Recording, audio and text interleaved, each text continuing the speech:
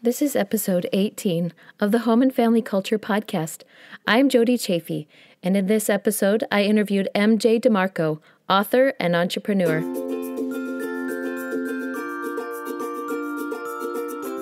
Welcome to the Home and Family Culture Podcast, where I discuss how families can discover and design their collective vision, values, beliefs, and traditions that influence their family culture.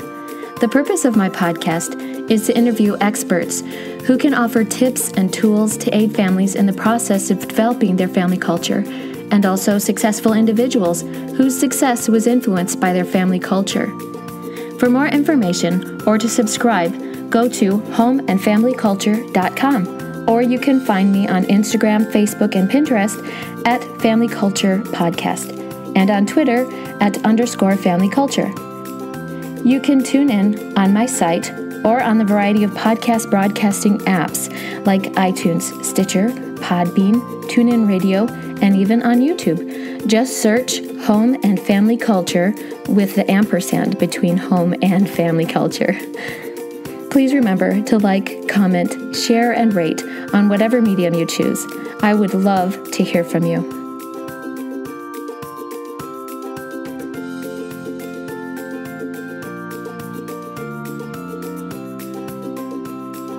MJ DeMarco is a semi-retired entrepreneur, investor, self-made millionaire, and international best-selling author of The Millionaire Fastlane and Unscripted: Life, Liberty, and the Pursuit of the Pursuit of Entrepreneurship. Gotcha. He currently is the founder of Viperion Corporation, a small publishing company, and the Fastlane Forum, a worldwide global business community with over 40,000 entrepreneurs registered and over 500,000 contributions. Welcome, MJ. I'm so excited to have you. Well, thanks for having me. I appreciate it. Tell us a little bit more about yourself and how you've acquired your lifestyle. Sure. I've been an entrepreneur my entire life. Kind of knew early on that I wanted to be an entrepreneur. Actually, the entire thing was spurred on when I was 13, 14 years old, when I saw a Lamborghini parked outside an ice cream store, and I was curious on what the guy did, what the driver of the car did, and he was a young guy. Mm-hmm. So that kind of was kind of strange to me, but he said he was an entrepreneur. So that kind of planted that seed that, wow, you can, you assume the guy's rich. Right. So, I was like, oh, this is interesting. And I started looking into entrepreneurship. And the more I looked into it, the more I realized it was so much more than just, you can make a lot of money. But it was about really living life the way you want to live life, having control over your life, having control over your time. So, it took me a good 10 years before I actually succeeded as an entrepreneur. Mm-hmm. I owned an internet company for about 12 years. I was able to sell it twice to a company out in San Francisco, both times. And then after I sold it the second time, kind of went into what I call a semi-retirement, which allowed me to write these books. And now we're a publishing company, and I operate a global community filled with entrepreneurs who want to live the unscripted life of life, liberty, and the pursuit of entrepreneurship. So, and that's really my objective in my, quote, semi-retirement, is to spread this message that entrepreneurship is not just a career; it is a lifestyle. It is a way to approach a world that just is really changing, and a lot of those changes are not for the better. It's giving people the opportunity to say, "Hey, there's just another alternative out there," and it goes much beyond just a career. Yeah, I mean, I read your books looking for, I want to say, redemption, because I started reading some financial books. My husband and I find ourselves basically trapped in the corporate world. People, of course, recommend Dave Ramsey and The Richest Man in Babylon, and even Rich Dad Poor Dad, which that one helped me to create a better mindset. But what can you tell us about these financial paths and what is flawed about the slow lane mentality that you describe in your book? Well, the slow lane mentality, for your listeners, is this idea that if you give up 50 years of your life in a job and you're ridiculously frugal, living below your means, and giving all those savings to Wall Street, that eventually one day you're going to be rich. You're going to be a millionaire. You're the millionaire next door, as they say. Yeah. And it's just utter. I go as far as saying it's a scam. It's one of these scripted dogmas out there that is peddled by a $1 trillion financial industry, a $1 trillion indebted government. It's all a part of a system, let's be honest, to create economic slaves. Economic slaves in the Monday through Friday slave system, economic slaves in the 50-year Wall Street system. And when you look into this stuff more deeply, it is really deeply concerning. Now, the slow lane is all predicated on compound interest. And you've probably heard that before, which is, invest $10 a month for the next 50 years. And after 50 years, you're going to have X millions of dollars. Well, that's absolutely true. The math is true. I mean, we can't get beyond that. Right. But it's not because it's not a scam because the math doesn't work. It does. Yeah. It's because the application of it is not put into the proper context of inflation, reckless government spending, which has not ceased and will never cease, and a limited lifespan, and is a variety of other factors, including, are you going to have a job for 50 years? So when they say, oh, you'll have, $2 million by the time you're 65 years old. Well, is that $2 million? Is that going to be enough to buy a Chevy? Is it going to be enough to pay the rent for that? I mean, we don't know. Yeah. So, and all these compound interest calculations are always based upon an asset class. An asset class has to have an interest rate. An asset class says basically that it will grow 5%, 6%, 7%. So the risk-free rate of the asset class that should be used is the 3-month Treasury, which currently pays about 0.002%. So that's the risk-free rate. So the whole objective here is for you to take risk. Yeah. And that means that's where Wall Street comes in. So, I mean, this is an entirely different book I could write about, but my objective here is to say, there's another way to do this, and that's not to trade away 50 years of your life in hopes to have a nice retirement at 65. My favorite saying is the greatest con of humanity is going to school Monday through Friday for 18 years so you can have the privilege of going to work Monday through Friday for the next 50. Yeah. And that's essentially what the scripted system is teaching everyone. Yeah. And that's so in my vernacular, when I talk about these kinds of things with people, I follow leadership education style for homeschooling. And it doesn't necessarily have to be homeschooling, but what they call this scripted mentality, they call it the conveyor belt. Where it's like, we send our kids to school so that they can learn how to line up and get straight grades, and they get their stamp of approval and move on to the next. It's like they follow instruction, do what you're told.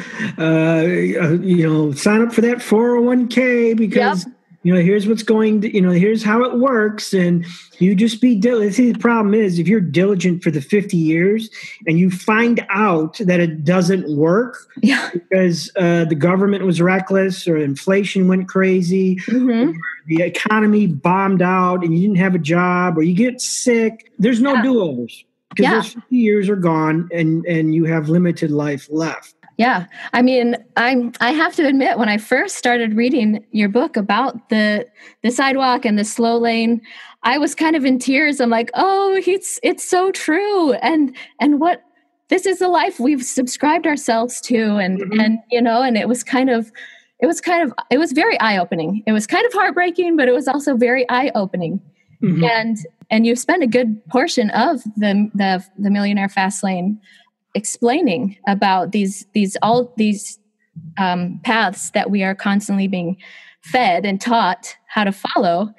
And I appreciated that because it really spelled out how very true all of that perspective is.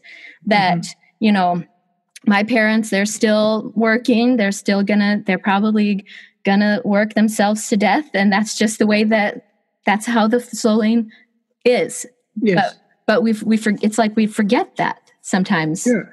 Because nobody wakes us up to that. Yes, and in effect, we become willing economic slaves. And so, what is the alternative? The alternative is understanding that we're being gamed. First of all, yeah. So once you understand that, you get to see things as the way they are, as opposed to the way they want you to think it is. So once you see that you're being gamed into the system, it becomes much easier to escape and not participate in the game and just simply acknowledge it. You know, a good example is television. I don't watch a lot of television. So when there's people talking about, HBO killed some character, and, I don't give a I'm sorry about the language, but I don't care. Some football team lost in the fourth quarter. See, that's a scripted obedience tool because we have to assuage ourselves from the system that we've pretty much subscribed to and said and resigned ourselves to. So that's why TV is so important, because people need to assuage the fact that they resigned the fact that their dream is dead. They're just not buried yet, but their dream has been dead since they graduated college or since they've been put into the system. And that's it's so sad that people do not see that they're almost being puppeted without any thought to why do we do things the way they're being done. They don't question it. They don't, like Monday through Friday. Monday through Friday is a human construct. Yeah. Your dog, if you have a dog, he doesn't know it's Monday. He doesn't know it's Sunday. They're all the same. Same with aliens. If an alien came to the planet, their supercomputer would say, okay, they have 1 day revolutions of 24 hours, but Monday through Friday is a human construct to institute obedience into the work slave system. And that's when people resign to themselves that it's perfectly okay to trade away my Monday through Friday in a job I necessarily probably wouldn't be doing if I didn't need to, in order to get paid Saturday and Sunday. It's a 5-for-2 trade. Yeah. And it's absolutely ridiculous. Yeah. It's like when you describe that, and I know you've posted something somewhere that's like, this is like the Matrix. You're going to take the red pill or the blue pill. And if you take that, you wake up to this reality. Look, we are just a bunch of batteries in this system. And it's everywhere. It's really has saturated our culture. When I started, even after reading Rich Dad Poor Dad, it woke me up to some of this mindset. And I think I'd started reading your book by this point when I'd watched the movie Sing. Have you ever seen that movie? It's a cartoon. So it's about these people who want to participate in a voice competition. And they're not people, they're animals, but they represent people. And anyways, but it's this guy who has a theater and it's failing. And so his last ditch effort is to put out there this competition to bring in people. And he accidentally says that the prize money is going to be $100,000. And stick with me about this, because on the surface, it's about a singing competition. And I'm a singer, so I was like, oh, that'll be so fun to watch.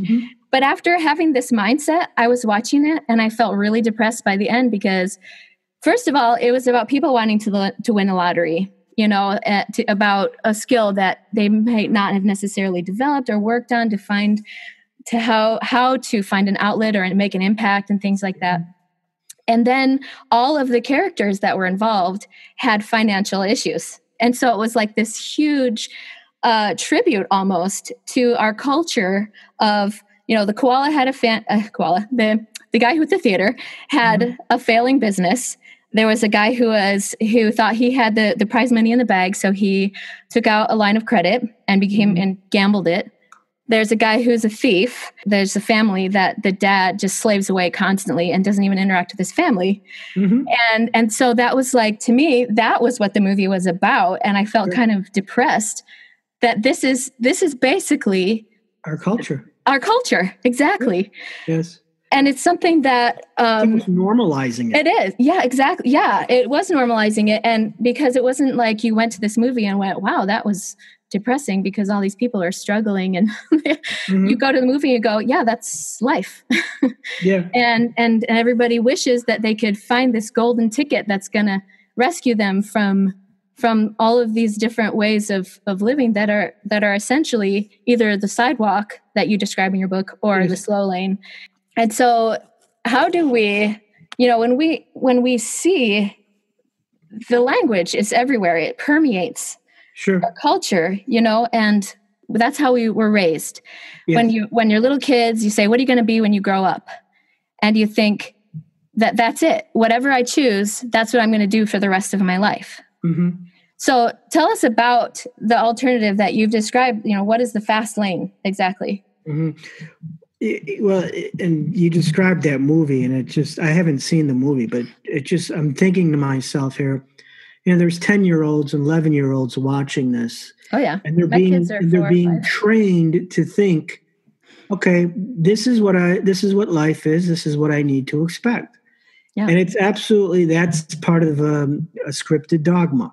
So training people to become these slaves in the system, and that's just the way it is. That's just the way it is. Another saying I like to say is, if you accept conventional wisdom from conventional people living conventional lives, can you expect to be anything but conventional? Yeah. So the fast lane is a philosophy of entrepreneurship predicated on a series of different commandments that allows an individual to inject massive value into the world. And when I say massive value, that I don't want to scare people into thinking they need to be the next Elon Musk or Bill Gates. That is far from true. But injecting value into society, almost serving the game instead of playing the game.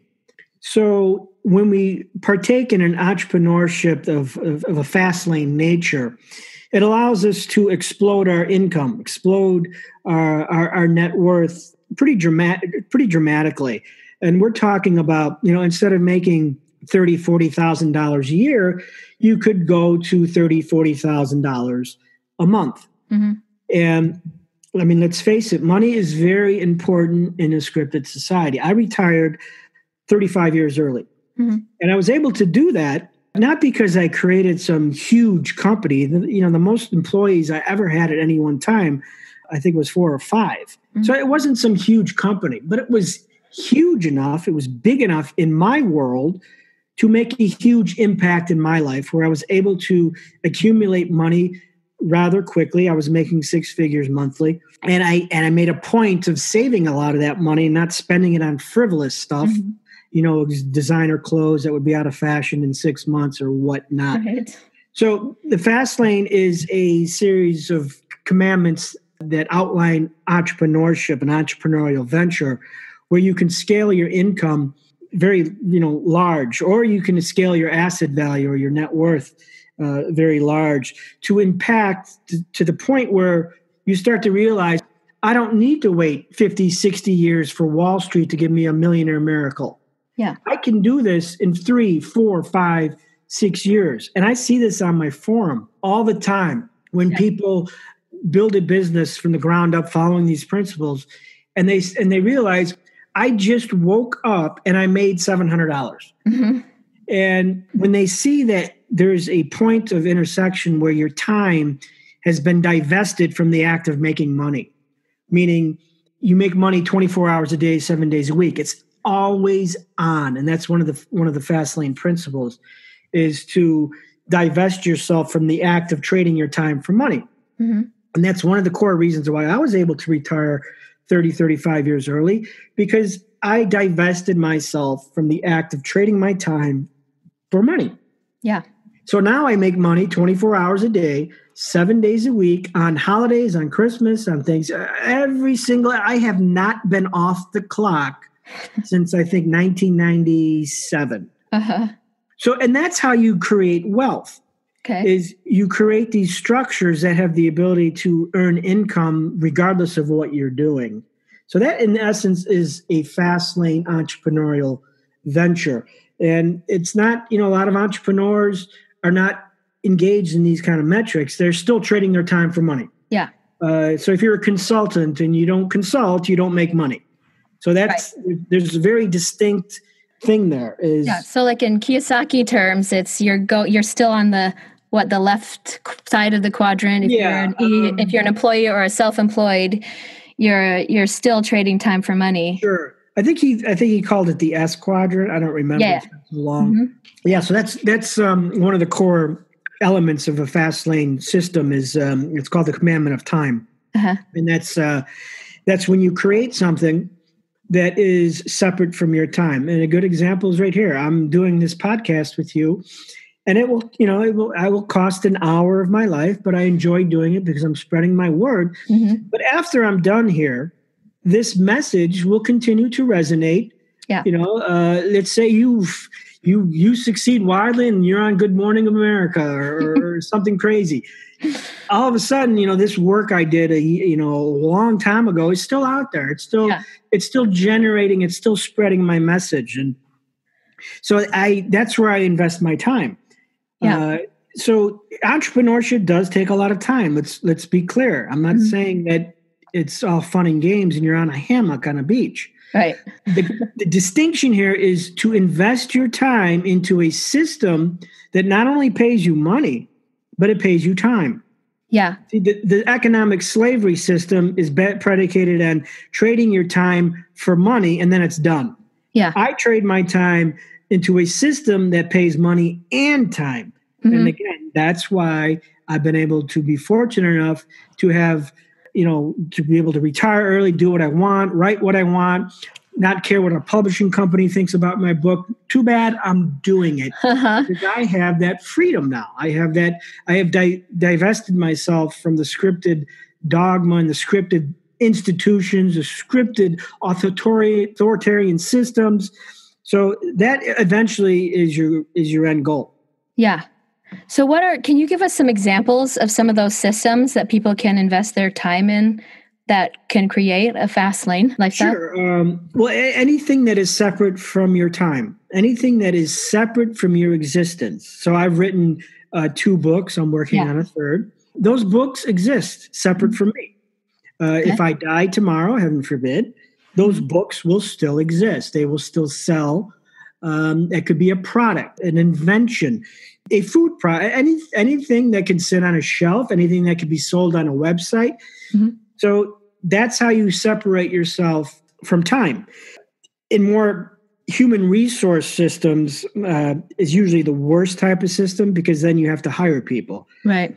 So in the case of a consultant, you would have to hire other consultants. Mm-hmm. Those generally are the types of arrangements I generally like to steer people away from because they're much harder to scale. So as an author of a book or a product, so let's say you have a food product that people love, replicating that food product among millions is much easier than trading your time up into 24 hours. See, we're limited by the mathematical equations we attach ourselves to. Yeah.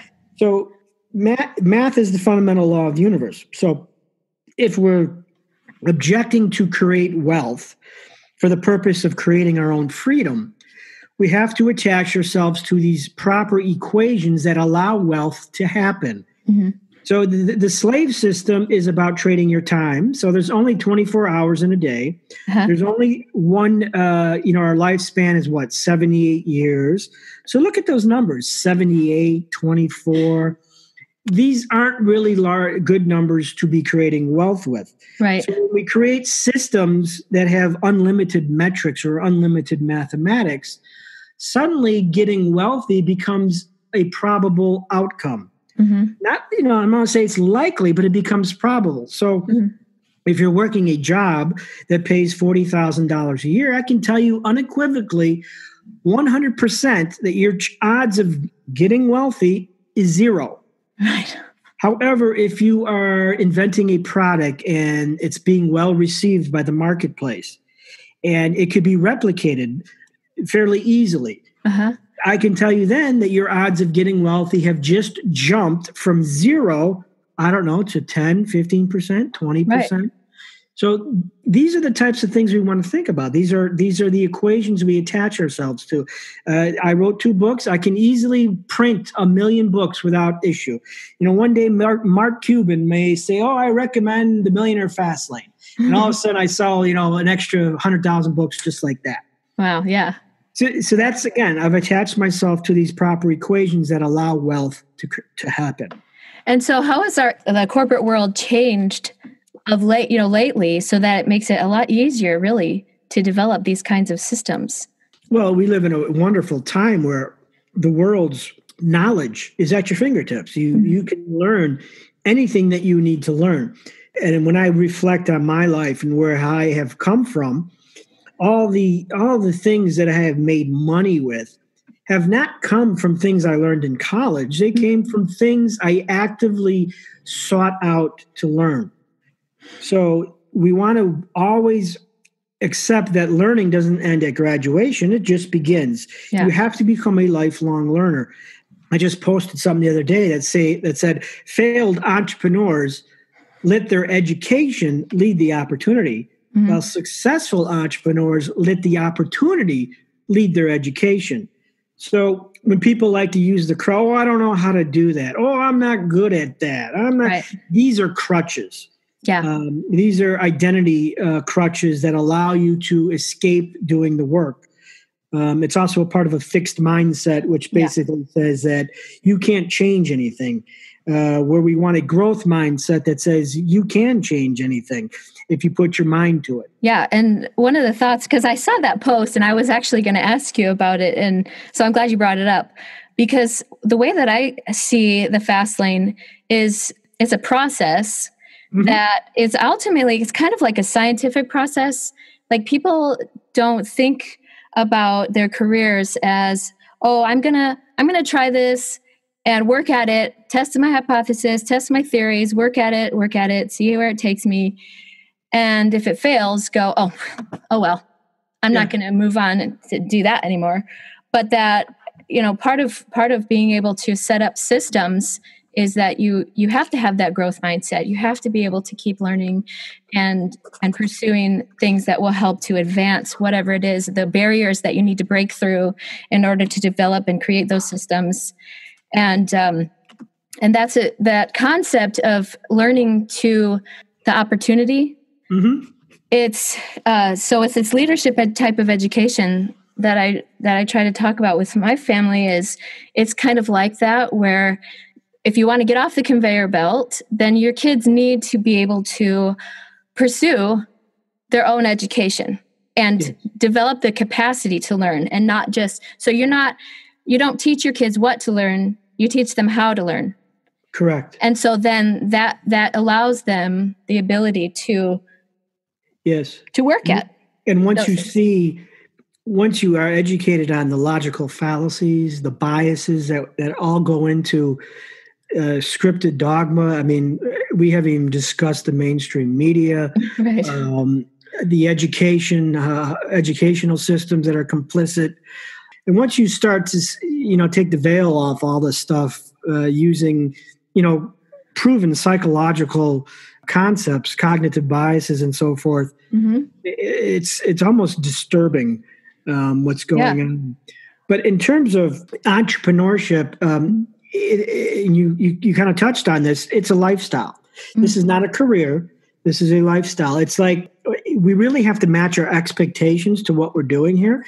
So when I say, you build a system, you get away from trading your time for money, all that stuff. This doesn't happen overnight. It could take a couple of years. But what you have to do is expect it to be riddled with some failure, riddled with some trials. It's all about the process. It's like baseball.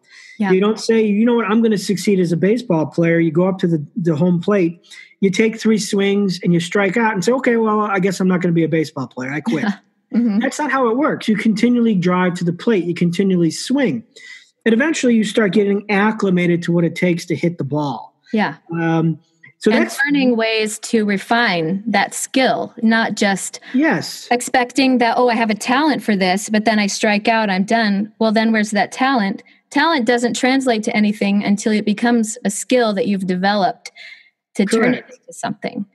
Yeah, and you even mentioned this before is, with your podcast here, you're relatively new at it. And you don't know where it's going to take you. But the key is you're doing something. Mm-hmm. You're refining your process. You're relearning.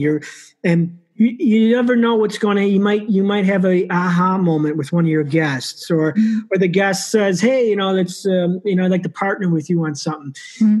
The ability of just being out there and doing something and getting these systems in place and seeing where it takes you is the essence of the process. It's not, it's the old saying. It's not the destination.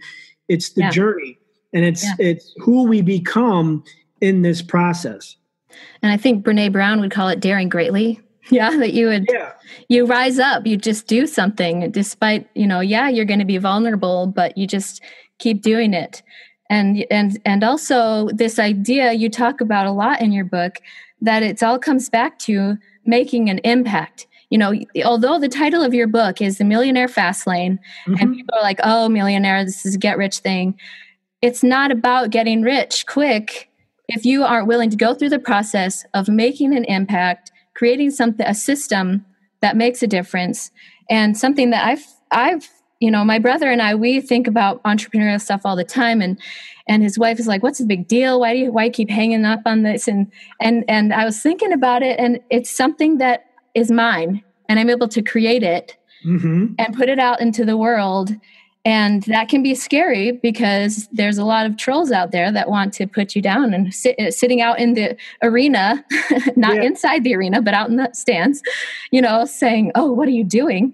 But and so, but it's about getting up and doing something and creating something that's yours and making an impact. It's about creating value, relative value for the marketplace. Focus on relative value and your messaging, and eventually the money comes. And that's a very important distinction because there's a lot of young people that are all about the money. I want to make money. What could I do to make money?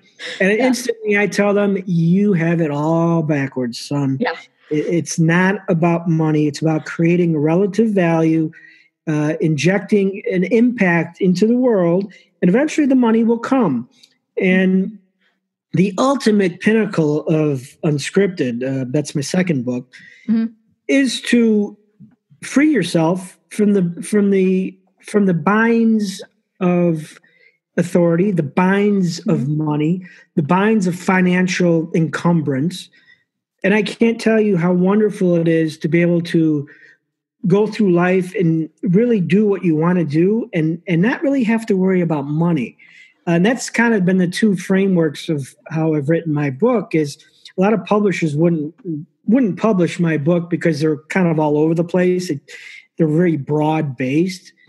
So a publisher would say, oh, no, we don't want to publish that. Well, I can say, F you, I'm publishing it. Because I'm unscripted. I can do what I want. And this is, so if you have a long-term vision, say you want to have a dog rescue, you want to, help underprivileged youth, you want to, whatever it is, this could be the conduit to that, because it's very hard to make a difference in life when you can't even put food on the table. Yeah. So when you get to put yourself in a position, this is why Elon Musk is diving into all kinds of crazy stuff, because money's no longer an issue. And that's where you can make the greatest impact. A lot of entrepreneurs, when they make a huge fortune, they go on and do some really weird stuff, some charitable stuff. It's because they know now they can make a difference. Yeah. So that is the ultimate long game view of Unscripted Fastlane Entrepreneurship, is for us to put ourselves in a position to make a difference in something that's important to us. And it could be anything to anybody. That's not the point of this. Right. So when we talk about this in the context of raising our kids, and they are constantly being berated by this message, how can we help our kids to recognize the messages and help them to shape their goals around being more entrepreneurial, more unscripted? Well, it depends on the individual. There are a lot of people who are perfectly fine with the system and being involved in the system.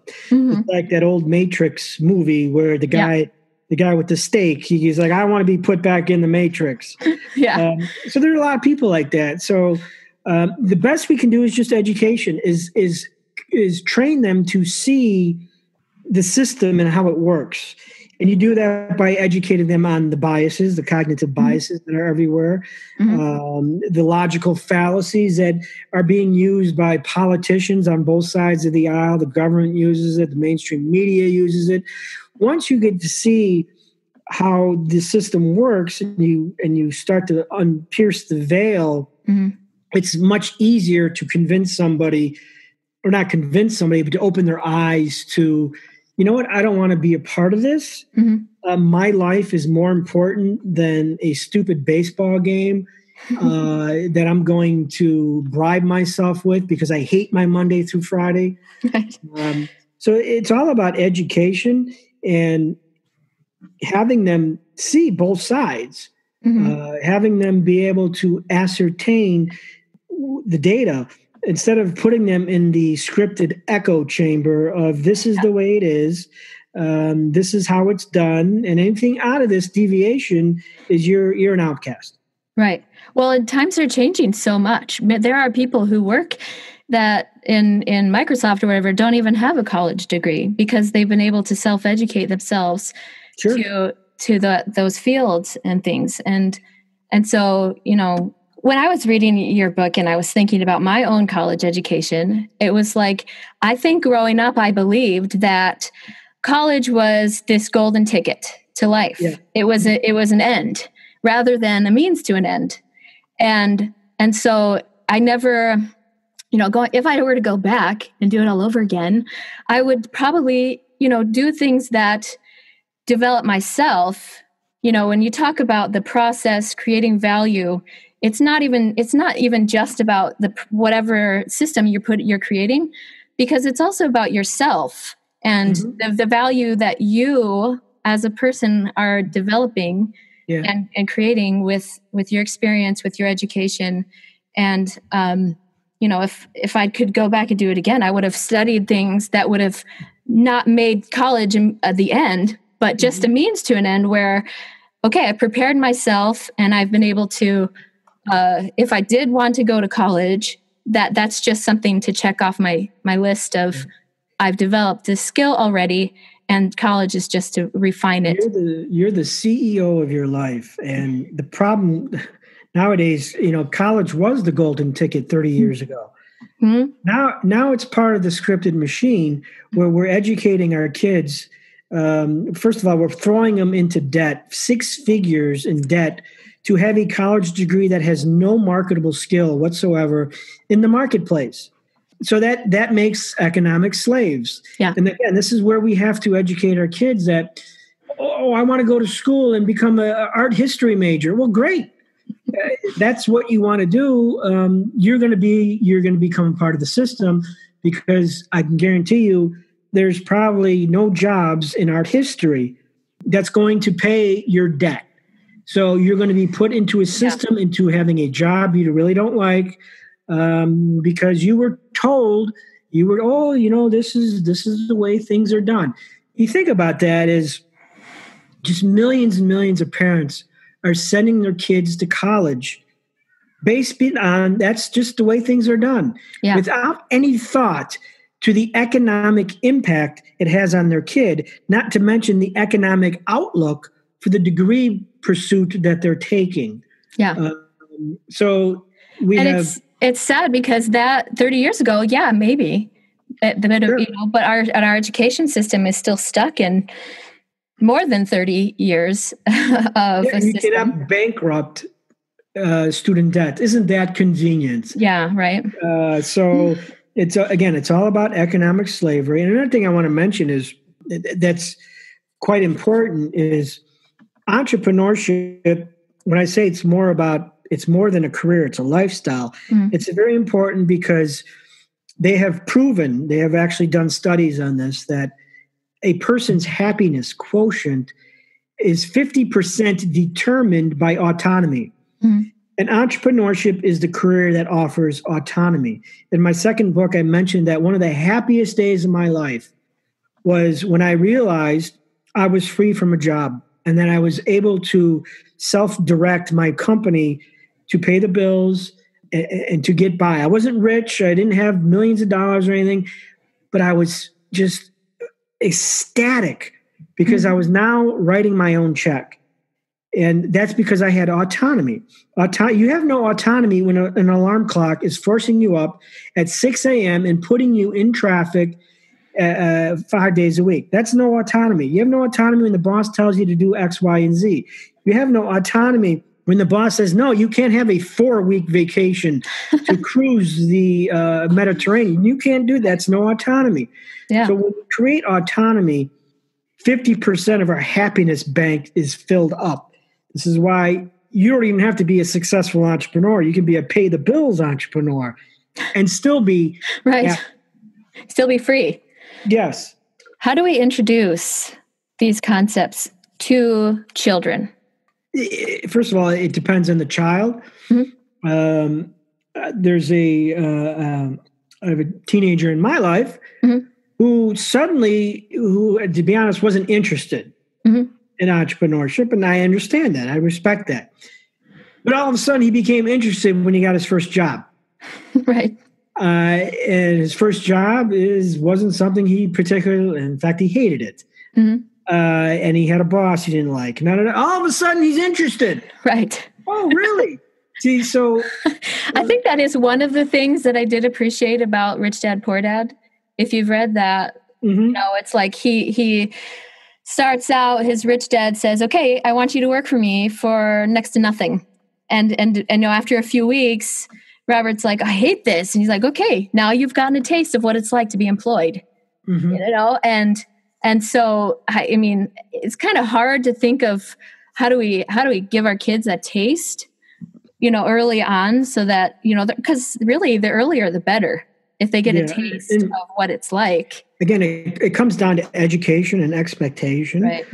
And the saying I like to say is, people don't want to be told the fire is hot. Yeah. They need to feel the burn. Yeah. And so, unfortunately, with a lot of children, young adults, I should say, that becomes the norm. Is they do not know what it's like to be in a job that they absolutely hate, to go on to the Obamacare exchange and see that your health insurance is going to be $1,900 a month because, that's the law that they passed. And that's what it is in Arizona. As an an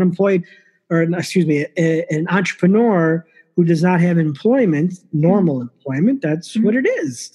So once you get into the system, it becomes much easier to want to be open and receptive to the escapes. So with my podcast, one of the things that we do talk about is, this idea that your family culture is what you default to. It's your norms. It's what you are used to doing. And one of the reasons why, I want to talk to you and other people who want to disrupt these norms a little bit is so that people can really analyze and evaluate what are those norms, what is their default beliefs that they have, to analyze them, figure out what is working, what's not working, and to set a new course for their family.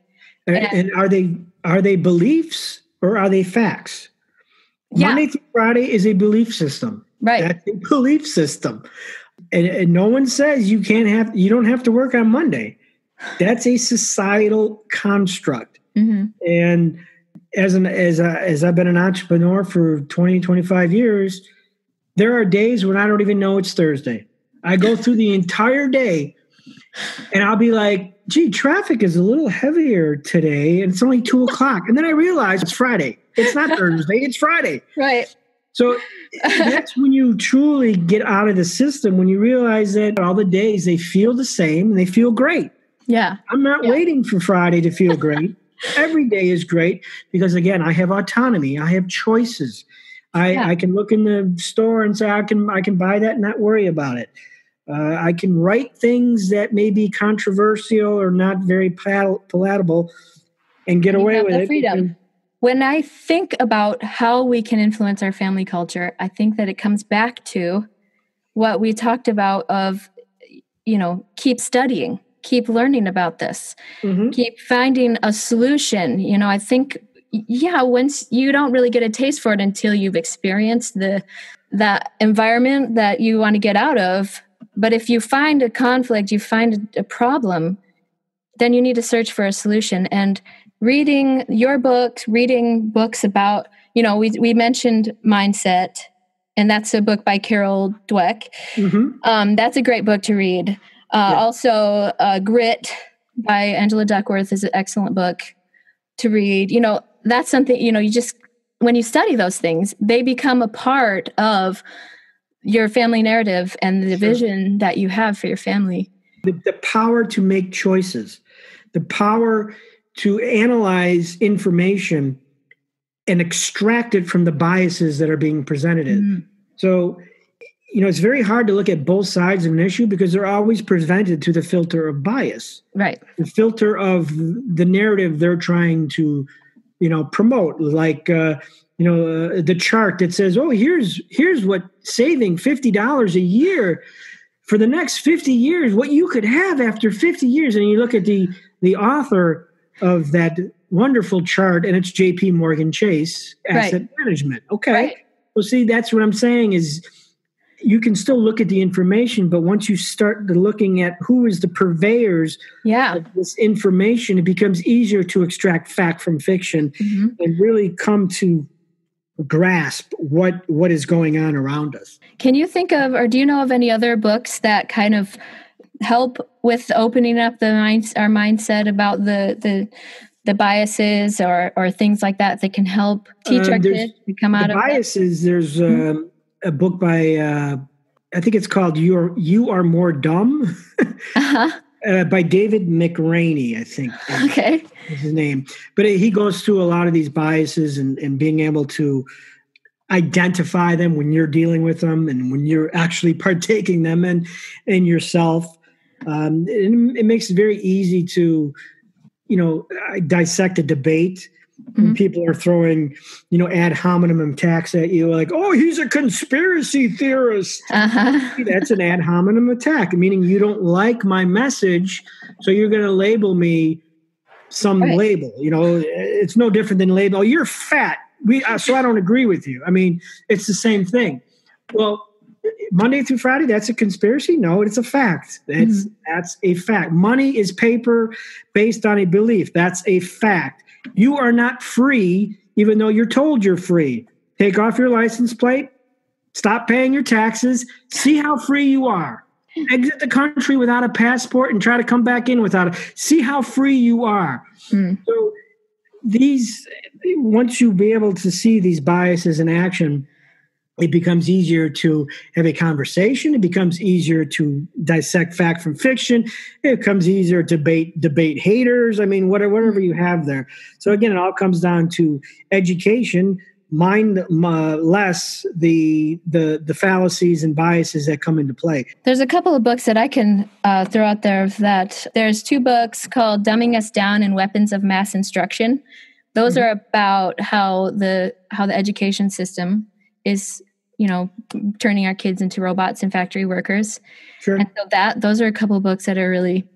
I got to write those down. I like the way they sound. What are they again? Dumbing Us Down and Weapons of Mass Instruction. Gatto is the author.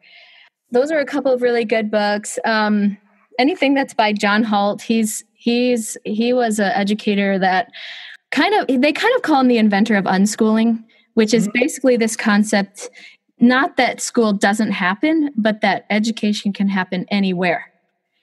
So, I mean, people hear the word unschool and they go, oh, well, I can't do that. My kids need to have school. Yeah.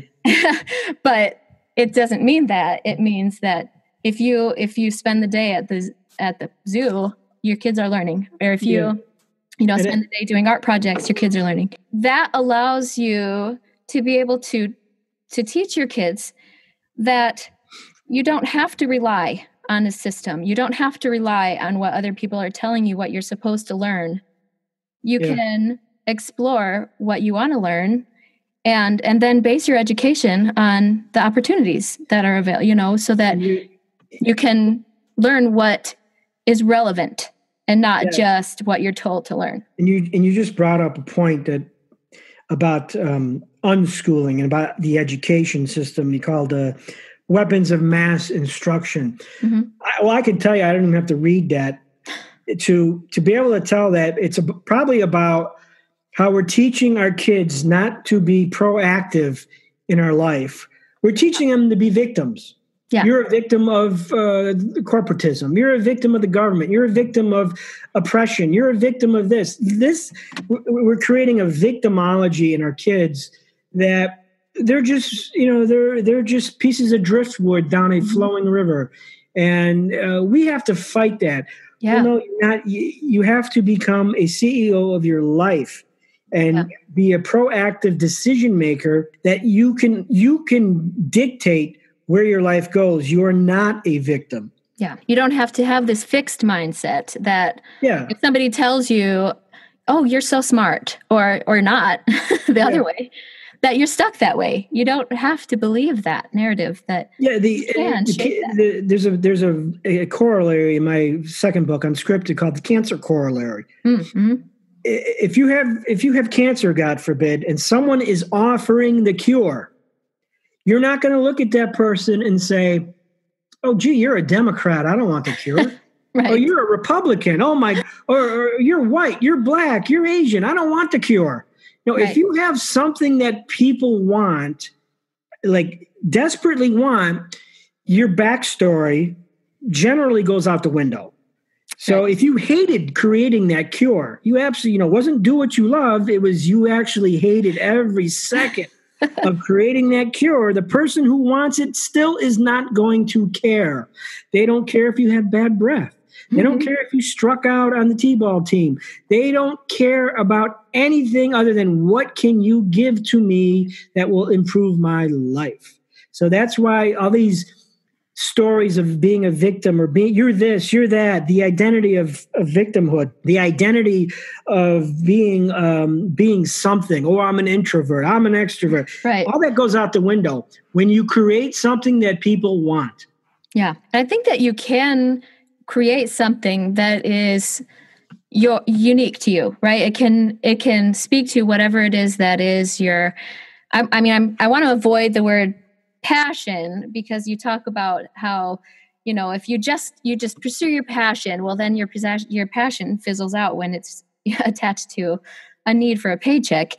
But at the same time, you have a unique voice that you can find the thing that you have the power to create. Sure. And when the marketplace reverberates back that you have given value to them, it's part of what's called a feedback loop. Yeah. Which is why I believe that do what you love and follow your passion is a bunch of bunk.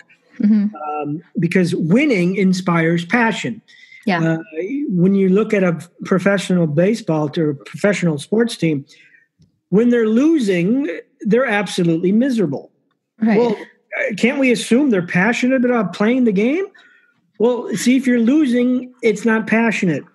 Right. So winning is what inspires passion. So if you're doing something that you necessarily aren't in love with, but it's providing value and you're winning at it, you will feel passion. I still, to this day, do a lot of stuff I do not like.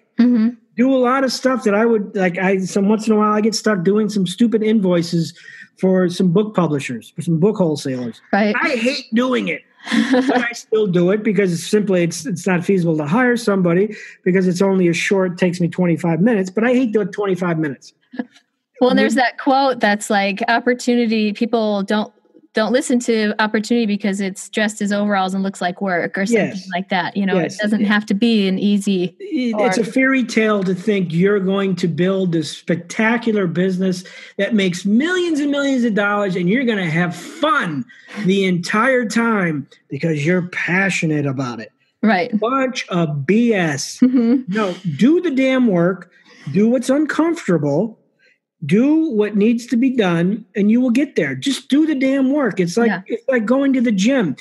It's not fun, but eventually when you start to see the results, you're like, oh, wow, this is great. This, eating the broccoli isn't so bad because now all of a sudden I'm starting to see the effect of my work. Again, we go back to process. Process. Yeah. And also having a vision, because like, for example, with this going to the gym, you think, well, I need to get into shape. I want to be at a certain dress size or whatever it is. And it's kind of widely known in the fitness world that you're going to hit a plateau, right? But instead of going, well, I guess this is as far as I can go. No, you've got to figure out how to get over those obstacles, because there are tools, there are resources, there's knowledge, there's education that will help you to overcome those obstacles. And instead of them being stumbling blocks, they can be stepping stones to get deeper into your vision and your goals. And the plateau is actually there to stop you. It is there to show you how bad you want it or don't want it. Because I'm telling you, everybody goes through the plateau. I call it the desert of desertion. That's when you're working, you're grinding, you're hustling, and there's no feedback loop. Yeah. There's nothing. You look in the mirror and you don't look like you've changed. You get on the scale, it's gone down a half a pound. That's the desert of desertion when it's trying to get you to quit. So you just have to continue to operate until you get your first echo, which is part of the feedback loop. The echo is someone, hey, you lost weight, or look great. Oh, hey, the scale went down a couple pounds, or hey, your product really helped me. How do I buy your product? Right. It's when the market starts to bounce back to you, feedback of what you're doing. So that's very important. If you act until echo, you eventually will get to where you want to go. You'll create the momentum that creates the change. Awesome. Wonderful. Thank you so much, MJ. This has been really great. Can you tell us again where we can find you? FastlaneForum.com, and it is free. There's an insider subscriber part, which is completely optional. There's tons and tons of free information of people who are doing exactly what I've just talked about for the last hour. So anyone's free to join there at any time. And I hang out there. I'm there every single day. So if you like what I said... You responded to one of my comments once, and I was like, whoa, you responded. That's good. Yeah, well, exactly. I mean, that's part of the relative value. You're not going to get that from any other author. So I make a point of being there and interacting with my readers and giving my opinion here and there. Awesome. Well, I'll include a link to the FastlaneForum.com in my show notes, and also links for your books. Any last words of wisdom that you would want to say? Look at the world as problems waiting to be solved. Solve problems and you will set yourself free. Awesome. Thank you so much. Thanks for having me. It was fun. I had a good time. Thank you again for listening. I had a great time talking with MJ. Be sure to come on to homeandfamilyculture.com and read the show notes and see the books that we talked about, and also to check out links to get his books, because they are a must read. Thank you again for listening. Please like and share.